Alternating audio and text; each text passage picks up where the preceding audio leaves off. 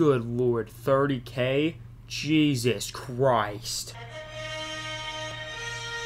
That was a pretty good movie. I'll give it an 8 out of 10. But anyway, let's play some Overwatch 2 now. A couple hours have passed by. I'm sure the queues are better now. I should be able to play very easily. Let's play some Overwatch. Listen here, you piece of sh**.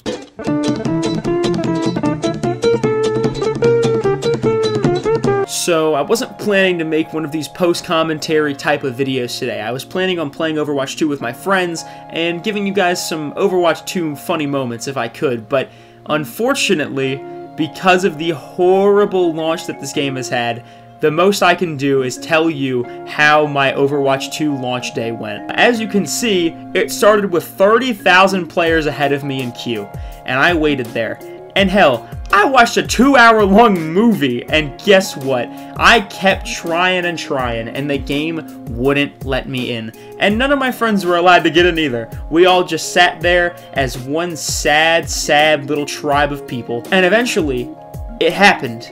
I got into Overwatch 2. This was the serotonin boost I needed to get through the day. I was a man down on his luck. I gave my last dollar away to Blizzard. And boom, I won the Mega Millions. And I played 3 games, and I felt glorious in those 3 games. I felt like a champion. I felt like I had just won the Super Bowl, and 30 gallons of lime cucumber Gatorade was just flowing down my body. And then it hit me like a train.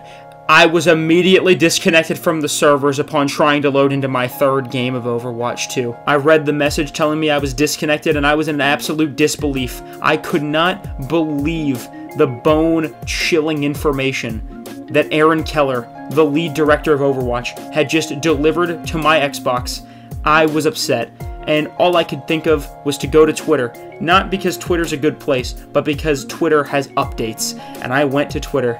And I went to Aaron Keller, lead designer and director of Overwatch, and the information I was given was even worse than the goddamn disconnect message that I got. We're steadily making progress on server issues and stability, as well as working through a second DDoS attack. We're all hands on deck and we'll continue to work throughout the night. Thank you for your patience. We'll share more info as it becomes available.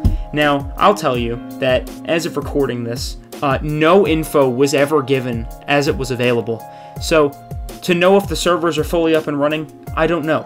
They might be, they might not be. I mean, I've been completely shattered today. Overwatch 2 has used and abused me, but even through all of the pain it has caused me, I can still tell you that this is actually a very fun game, and I actually enjoy it. Now, this could be an instance of Stockholm Syndrome, and maybe I only like it because it's abused me enough to where I think I love it. But, I'll tell you this, I'm pretty confident that I love it. I mean, it's such a refreshing take on a game, and it doesn't look like it would be.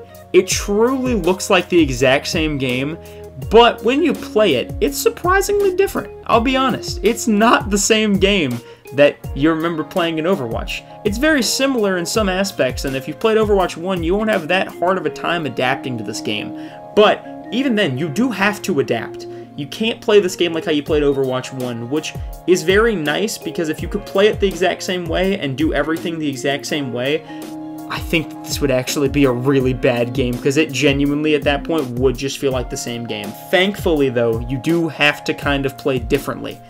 And because of the fact that it's 5v5 now, and there's only 1 tank on each team, they reworked all the tanks in a little tiny way so that they can all work as a single tank. And I'll tell you what, the different playstyles that you're allowed to play with now are so fun. I mean, I love playing D.Va as is in Overwatch 1, but now that she's the main tank and you can just have an aggressive team because her defense matrix comes up more, so in a way she can operate like a shield tank because she can just eat a bunch of damage at all times now. You can run an aggressive comp and it can work because you're not just going against double shield every game. And I didn't like the fact that in Overwatch 1, if you didn't run double shield, you were probably going to lose if the enemy team did. You kind of had to run stuff, and any competitive game that you have to run stuff in is automatically going to be less fun. Because you want to play a hero shooter to play your favorite heroes, and if your favorite heroes aren't quote-unquote meta, and they're going to just get you killed and you're going to lose every game. I mean, it's just not going to be fun. But I think you can genuinely play any hero you want in this game and you'll do well. There's no character that I can say right now is just flat out bad. And one of the coolest things about 5v5 in Overwatch 2 is just the way that people are running different team comps because they're trying to figure out what works, and it oddly just feels like how Overwatch 1 did at launch, where people were just using any hero they wanted just because they wanted to see how they worked in a team. Now obviously my opinion on Overwatch 2 was a little bit scuffed because I didn't get to play a lot of the game, but from what I got to play, it really was a fun time, and I think that with friends this is going to be a really enjoyable time, so hopefully the next time you guys see me, I'm actually playing with my friends instead of telling you about how me and my friends got destroyed by Blizzard Entertainment and their fantastic servers.